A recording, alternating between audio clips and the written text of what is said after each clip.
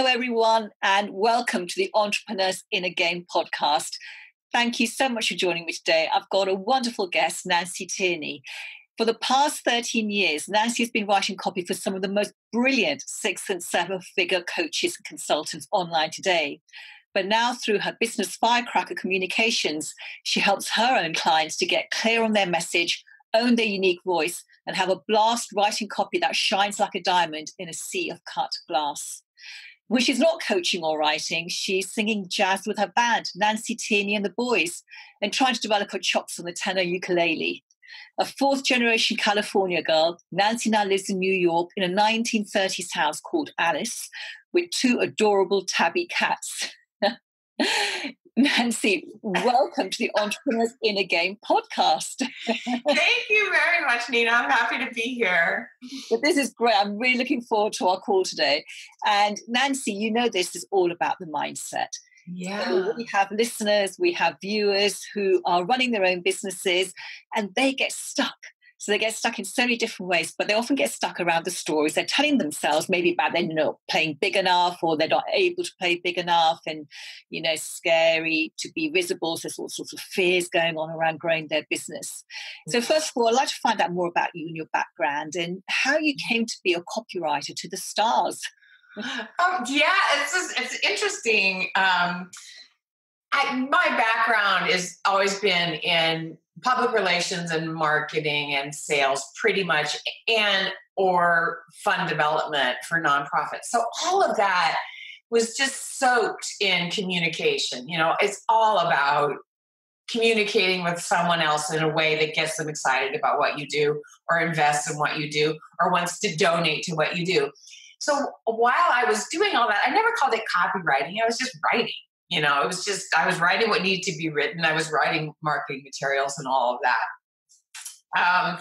And then my career took a big turn during the AIDS crisis in the 80s.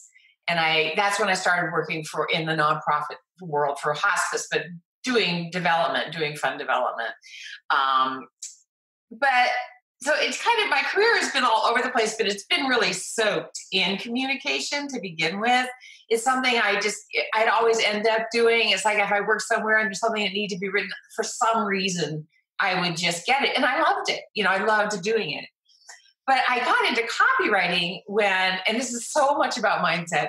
I had a business I adored. It was called Unconditional Confidence. It taught entrepreneurs and some artists how to express themselves or speak in public without just melting into a pile of nerves. And I adored it, but it just didn't work. It was probably the only thing in my business life that I went for, and it failed. It failed financially. The work itself was phenomenal, but it was a business model that was just really ridiculous, and I will share it with you, which is don't base a business that depends on asking people to do what they fear most. It's a really silly way to go because people will find a way not to do it, unless it's a make or break thing. But speaking in public, I can hide from that, So it was a tough model. But I bring it up because the fact that it didn't work played a real number on my mindset. And I just took a break for a while. I was going to take a break for a while and just not do anything and figure out what was next. But while I was doing that, people were asking me to write things for them. They were asking me to write copy. They were asking my emails and sales pages because I had friends, coaches, mostly coaches that were in that world.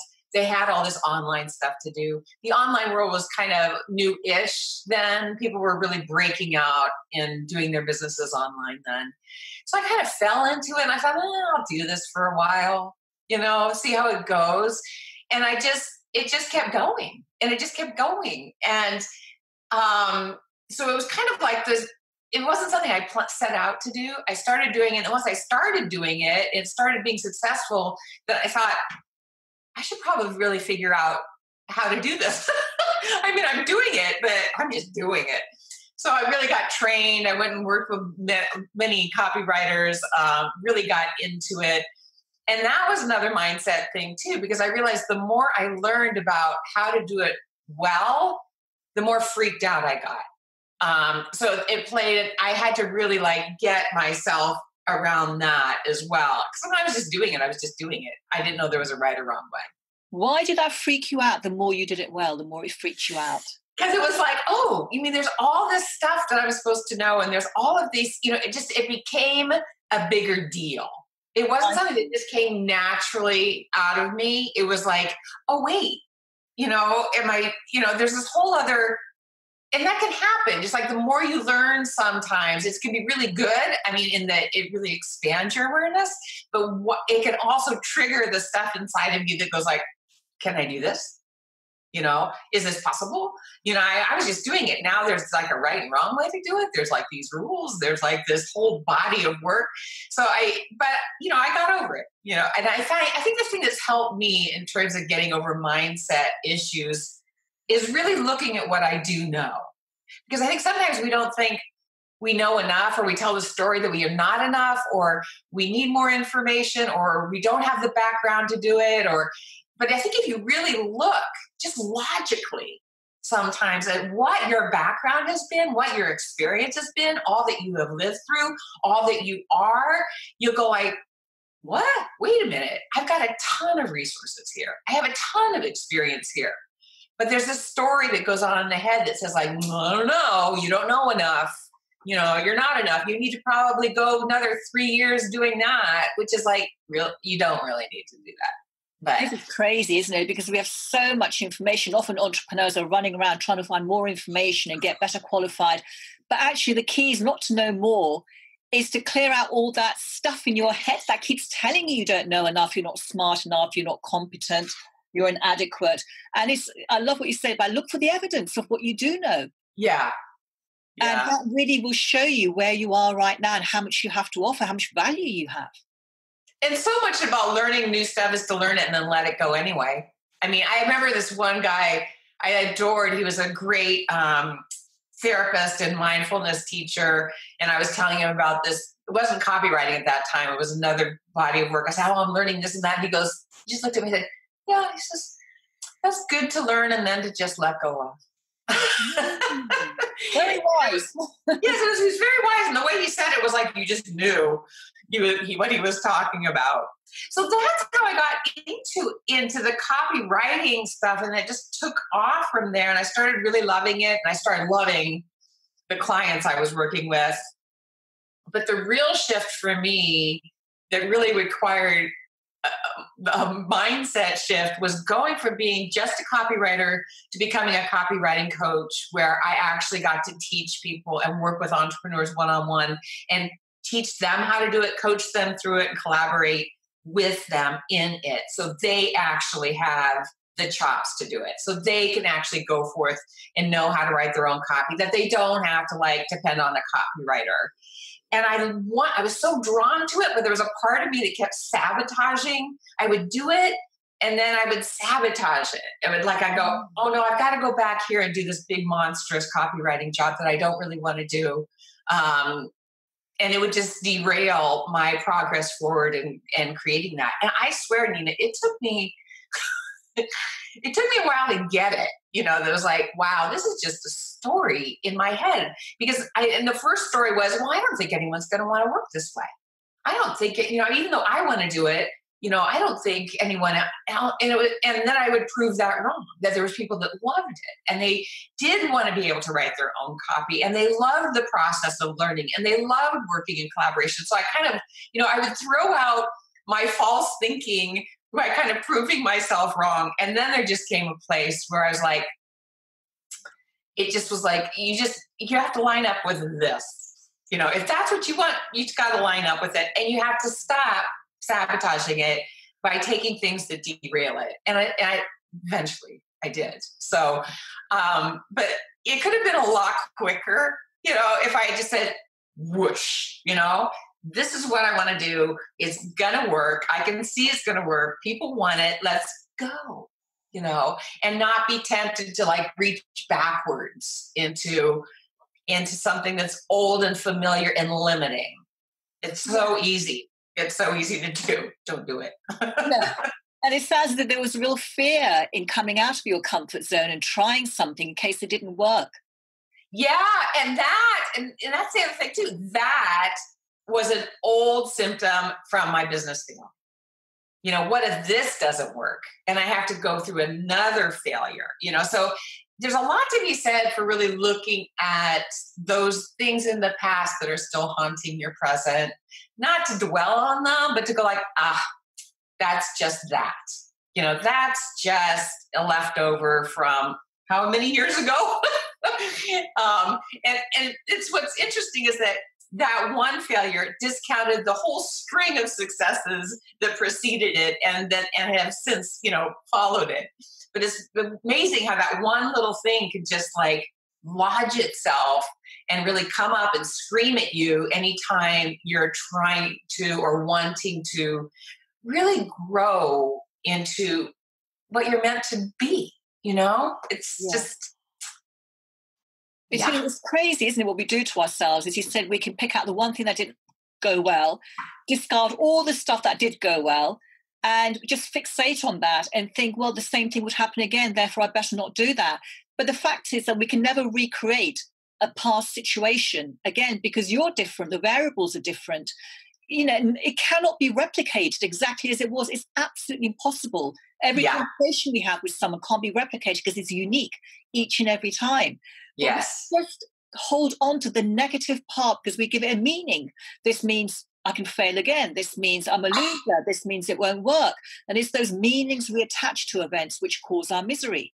Yes. And that's so beautiful and so important because as I was thinking of talking to you today, I was remembering that during that time and in that business, that any little setback would just devastate me because of what you're talking about. Because it wasn't that the one thing didn't work. It was that since that one thing didn't work, everything's not going to work. It's like, since that one little thing didn't really go the way I expected it to, that means I'm a complete failure and I'm doomed. And it's like, it's so interesting how we wrap this big old story around just one little thing happening. And I have to say, two things have happened recently that in the past would have just killed me. In the past, I would have been on the floor for weeks thinking of giving up everything, and they just don't anymore. I was kind of going like, wow, that is so changed for me. I just know what it is. It's just that one thing. I don't have to wrap a big, horrible nightmare story around it. But the mind wants to, it's like, yeah. Yes. And isn't awareness wonderful? Because once you know you can do that, then it stops you from doing it. But if you don't have that awareness in the first place, before you know you're down a rabbit hole, can be for days. And it's really hard to pull yourself back up again and get on with it. So what was the key that changed your thinking? What was the key that made you think, okay, I can do this, I can have another go, that took you forward? What was the key? I think honestly, it's just everything I learned about, we call it mindset, but for me, it was more just what's true in terms of what I learned myself by looking at my own stories and really seeing stories for what they are and really developing a relationship to them that isn't like, I'm not the story. I think that's what really helped me. And it was just through my spiritual life and my meditation and really looking at the story for what it is. And it's in watching it, just like we're talking about, watching it and seeing it as something that's not me. It's just the story. It's a story that I created. It's a story that however it developed, who cares? And I think it was as I started really separating from the story and knowing that I was so much more than any story, and that since that's true, I can write any story I want. It's like, who's in charge of the story here? Yes, so creating them all, aren't you, in your head? Yes. And we keep repeating the same one over and over. Time for a new story, right? But I think what helped was not just trying to get rid of one story and write a new one. It was really being in a space of being that was without story, that allowed me to really see it for what it was, that allowed me to make the shifts that I've been making and continue to make and will continue to make is that, that connection to that part of you that's so much more than your mind. It's that I feel like that's really key to happiness and to joy and to all of us really being able to become who we're meant to become, or who we're even, who the calling that we feel in us to become. It's like we're not even becoming it. We're just returning to who we really are. But now I'm really getting off into No, I completely agree with you. It is connecting to who we really are, which is obviously hugely magnificent. And yes. all our innocently misguided thinking stops us from knowing that. So it's getting that thinking out of the way, and then we can really click into who we are and enjoy it and play and have fun, because that's all it's all about, really, isn't it? Yeah. Instead of taking it very seriously and very, very heavily. Yeah. It's funny, isn't it? Because the beliefs, these stories, a lot of them we make up as children, don't we? And then we drag them through our life, and they have a huge impact on our lives, without us knowing. And we think, well, I don't know why I'm feeling like this. I don't know why I'm feeling as if, I'm never going to achieve what I want. I don't know why I'm feeling like a failure. And why are other people managing to do so much more than me? Oh, comparing ourselves to other people. That's a big one, isn't it? It's a big one. It's boy, that can really sabotage you. That can really just cut your legs right out from underneath you. And I don't know if it's done it. It's not done it so much for me in my business, but it has done it for me in music. My music life is really, really important to me. And it's so easy in there to just go like, why do I even bother? It's like, there's all these people that are amazing and but it's not about any of that. It's not about any of that. It's like, you are who you are, and your expression is your own. And it's not about doing it in a way, I feel, it's not about doing any of this in a way that impresses others or dazzles others. It's about doing it in a way that really feels satisfying and rich and joyful for you. That is your unique contribution. That is what you can contribute that no one else can. It's not about comparing and trying to do it the way Susie did it and Timmy did it, and which we do as beginning entrepreneurs, don't we? I mean, we look and we're like, well, she's doing it that way, and that person's really successful, and she's doing it that way. And I think initially, that's fine. It's good to have mentors and people that can guide you and examples that inspire you. Being inspired is totally different than feeling, in competition with. But then I think at some point you just have to go like, yeah, but what really turns me on? What is in me that wants to come forward? How do I want to do this? Yeah, and not worrying about what the people think, not seeking their approval, doing what feels good to you. I think this is probably one of the biggest, limiting beliefs in our society, isn't it? Worrying about what people think about us, needing their validation, and really attaching our self-worth to what other people think of us. And as an entrepreneur, that can be quite scary, because you have to put your stuff out there, don't you? Otherwise, no one's going to know who you are. Well, like you were talking about, visibility, as we see people that struggle to get visible, it's, in some ways it's like everyone's visible now, but it's like just jump in the pool. But at the same time, to be visible in an authentic way is scary, because it's like, if you're really putting you out there and you're not just doing an imitation of someone else, that's in some ways less scary, because it's, if nobody likes it, or if you get, slammed, it's not really you. You've kept you in the closet, but to really, bring yourself out and what is important to you and what has heart and meaning to you, and to share it visibly in the world.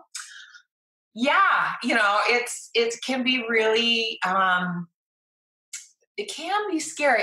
As I'm saying that, I mean, the fear of is the same fear we have always had, which is of rejection. That no one will like it, or no one will even care. That'll even be worse. People won't even hate it. They'll just ignore it. But it's the stuff, this is yummy stuff for us, though. It's why the entrepreneurial path is a spiritual path, because it brings up this stuff so we can work it out, so we can see it for what it is, which is, fear is a really interesting thing, and fear of being seen and known. It's so ridiculous, because you're absolutely safe You're absolutely safe. No matter what anyone thinks about you or judges you or what they say about you, it can't really hurt you unless you attach a story to it, right? Yeah, unless you allow it to. And we're the ones who give permission each and every time, don't we? Yeah. Yeah. Yeah, it's just fascinating. It really is, because this fear of rejection is one of our biggest fears, isn't it? Fear that, people won't like who we are, or they'll say something critical, or they'll judge us. And how scary is that? Therefore, it's such a struggle to put offers out there, to tell people what we do. And I went through all of this myself in my first business. I just hid behind my computer and didn't go anywhere. I didn't even put my name on my website. So it really is something that can stop business owners, because if people don't know who you are and what you do and how you can help them, then it's going to be really hard to find clients, isn't it? It is. It's going to be really hard to find clients if nobody knows who you are.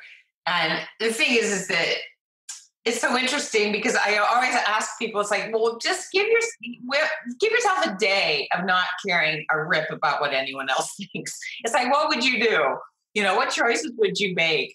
And it's so fascinating to just see how much we are run by the opinions of others. Now, in business, we think, well, I have to be aware, of what my clients think and my potential clients think. I don't want to offend them. I don't want to chase them off. And there's something to be said for that only in this way, which is, for one thing, if you actually are being who you are and you're being true to who you are, you're definitely going to attract the right clients. But the other thing is, when it comes to looking at what it is that we really long to do and following our own instincts and expressing who we are, it is important, I believe, to bring in that element of how can I be of service in a way that is authentic to me? So you are including the other person. It's like, I've got a ton to give. I have got so much to give. And, how can I do it in a way that really turns me on and really will be of service to the person that I'm meant to work with? And that becomes really interesting too, because then it's not just you expressing, because self-expression is one thing and communication is something else. Because you can express yourself wildly and crazily and no one can understand what the hell is going on. But when you express yourself with the intention to actually communicate, which means to connect, you will channel that you-ness into that desire to connect. And that is a different form of expression. You're still expressing yourself, but you're doing it with the intention to really make a connection with someone else. You're not just out there doing your own thing, not giving a crap about anything. So it's doing both. And becoming visible, doing it in that way where it's like, whoa, how do I really express all that it is that I am and all it is that I have to give in a way that is totally me and is still of service to the person that I'm really trying to connect with and communicate with, the person I care about, our clients, the people that we're really meant to serve. And how do people go about expressing themselves authentically in copy so they can connect with the person they're writing to? I know we haven't got a lot of time to go into this, and copywriting is a massive subject, very complex, very deep. But what's the top tip you can share about how to write authentic copy that engages the reader? I think the top tip that I can give you is, when you write anything, make sure you're writing to one person, meaning you really have in mind that one ideal client that you are talking to at this point with this piece of copy. If you're writing an email about something that you've got going on, there is someone who's ideal for that. There is someone who's struggling with something that this thing that you have to offer is really going to help. And you have to bring that person to mind. She or he should be so crystal clear to you. I mean, as real could be. Someone that you know inside and out. And then when you sit down, you're not writing to a crowd. You're not writing to everybody on your email list. You're not writing to everybody on Facebook. You've got that one person, and you're just going to write from your heart to their heart in a very sincere, authentic way, and write what it is that you have to say. Now, there's a 5-step process I have that makes it easy for you to kind of do that. It's like, well, where do I start? How do I do it? But if you just write with that intention, it's going to help you. The words are going to come so much easier for you because you're not trying to figure out how to speak to a crowd or how to speak to everybody. It's really hard to do. So just really spend time knowing who that person is. It's the most important thing that you can do in all of your business. And when you write, just write to him or her. Just make sure it's just him or her that you are writing to. And the copy will come, your voice will come too. Your authentic voice will come. And the one thing that will help you with that is when you write your rough drafts, don't try to write a perfect piece of copy when you're writing for the first time. Write like a raggedy, messy, rough draft. Just go down. I'm going to write to this person, and this is what I have to say. Get clear. It's like, and like write. Just write whatever comes out. Write like the wind. Don't stop. Just write, and don't let your editor in the room at all. Do not. There's going to come a time when he or she can come back in and tell you all the things that you should have done and how you should have written it. And it'll come up as you're writing, going, oh, that's stupid. Just keep writing. Just keep writing. Just let it go. Just write and have fun. If a stupid idea comes to you, write that down. It doesn't matter. You're going to be editing it later. But you want that flow because that's going to really help you access your own voice too. You just want that flow and let it be fun and let it be crazy and write pages and pages. It doesn't matter. Now you're thinking, people always think, oh, but that'll take too much time. It won't. It will take so much less time than if you try to write a perfect piece of something right off the bat. That will take forever, and it will not be as good. It won't be as alive. It won't have your energy, and it won't have your voice, and it won't have the little phrases that you really need that are going to connect with that one person that you're writing to. So write. And then after you have this big mess, then you can go back and go, ooh, I like this part, and you can edit it down into a more clear, concise piece of copy because you'll have something to work with. And you'll have something that is very you and that is authentic to you and that is very alive and that is written directly with the intention of connecting with your ideal client. You can't write and edit at the same time. Believe me, I still try to do it. I will confess. We think, oh, I just want to write this out. Don't do it because you're trying to work two parts of your brain at the same time and they fight each other. Your creative brain just is wants to finger paint, just wants to like, woo. But your logical editing brain wants to come in there and control and slice and do it. And they can't work together. They can work separately. So go with your creative mind and just go, woo. And then after you're done with that, bring in the editor and go slice, dice. It'll help you a lot. You'll write better copy. You'll have a lot more fun, and you'll have your own energy and voice in it. Excellent. I love it. And also, what I found helpful is when I write a blog post or whatever I'm writing, not to worry about if the other person is going to like what I'm writing. Yeah. And so, because otherwise, the focus goes on this person is going to be reading it rather than keep the focus within you and getting your best stuff out there. Yeah, absolutely. It's like you can't bring your editor in or their editor in either. You don't bring in the peanut gallery while you're creating. It's just not going to work. It's not going to work. So Nancy, you work with some, very successful entrepreneurs, 6-7 business entrepreneurs. What have you observed about their mindset generally that's helped them to build such successful businesses? I think the thing that they all share is kind of what we've been talking about, which is they have a vision, they take risks, they go for it. And when things don't go exactly as planned, it's not the end of the world. It's just like, okay, well, what can I learn from this? And they don't let it drag down their vibration. They don't fall into a story. They actually get more curious. I think that's what's really interesting. They just get like, I'm not sure what this is about or why this happened this way. I don't know where this is going. I'm just kind of curious. I don't know where it's all going to lead. And as a result, the gift of whatever it is that wants to come in can come into their experience because they're not telling themselves this story about themselves being a total failure or everything's doomed. They just, they have their moment. Of course, they have their moment. They go, wow, that really was not what I wanted. that was not what I expected. But then that's it. It's like, okay, well, what happened? Let's learn it from it logically. But then the next step is really internal, which is like they just get realigned with what it is that they want, and they're open to learning from what did happen, and they're just going, okay, well, what's next? What's next? Let's move on. I see that in all of them.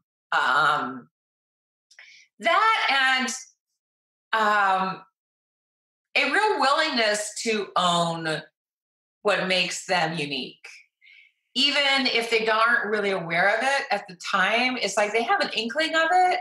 And I found that people I've worked with for a long time, it gets more developed and more developed the more they kind of honor it and play with it and really put themselves out there. I work with one person who's not afraid to use language that some other people would not use at all. But it really is such a part of who she is. It is a part of her voice, and it totally works for her. It just works for her, and it works. She attracts the people that are going to be able to play with her in that way and aren't going to be offended. And then other people that are just totally different, a lot more reserved,